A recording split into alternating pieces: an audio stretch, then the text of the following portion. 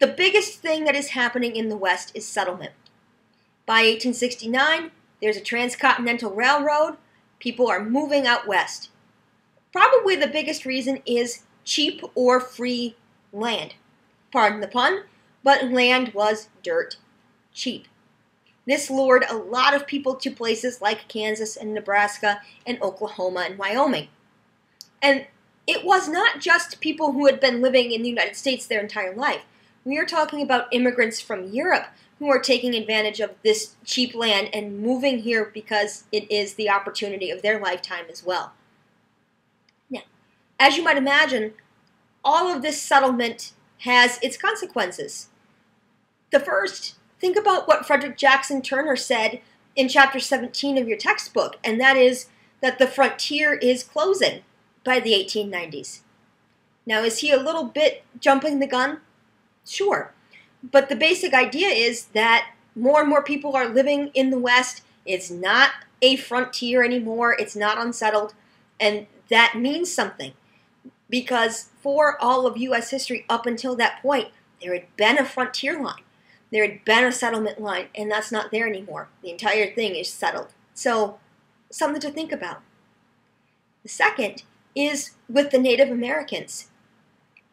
Obviously, this many settlers and farmers and pioneers coming, it's going to cause a problem with the Native Americans. And there's going to be conflicts over who owns the land.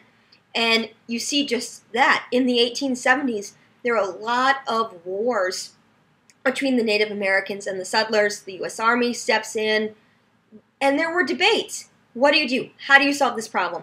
Nobody wanted wars and fighting and that kind of thing. There were two suggestions.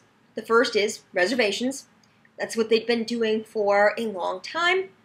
The second was the Dawes Severalty Act, which aimed to give each Native American family a plot of land, like all of the pioneers. The goal being you kind of encourage the Native Americans to be farmers. Maybe they fit in a little bit more. Maybe we can call it good.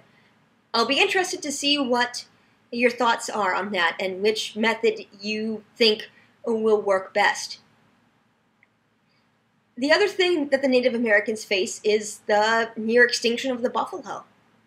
It's really strange because there were so many herds of buffalo. They were everywhere out in the West and on the plains. And the settlers come in and they start killing the buffalo, not only for food but also for sport, to sell the skins, to sell the bones, to sell the horns. And by the 1890s, the buffalo were nearly extinct. So it's an interesting problem, not only for the settlers, but for the Native Americans, who depended a lot on buffalo for food and supplies and things like that. Okay, so let's talk about the South. The South, one of the major issues in the South is civil rights. If you look at the South by the 1880s and the 1890s, segregation was very much a thing. There were separate train cars, separate everything. And a Supreme Court case, Plessy versus Ferguson, had said that that was perfectly legal. If you wanted to have separate schools, you could, as long as the schools were equal. And there were two people who were big civil rights leaders in the 1890s, early 1900s, Booker T. Washington and W.E.B. Du Bois. Booker T. Washington took a more gradual approach, and I think his approach was not to kind of make people angry and work within the system. And Booker T. Washington also pushed for, economic success. Do what you can now. Get a job. Get an education that teaches you how to do a trade, that teaches you a skill. Maybe it's blacksmithing, or maybe it's some sort of factory work. Take that, work your way up. And the more you do that, the more likely you can work your way up to things like getting rid of desegregation, getting equal voting rights, that kind of thing. W.E.B. Du Bois disagreed. He said if you want economic success, then you have to have voting rights and desegregation first.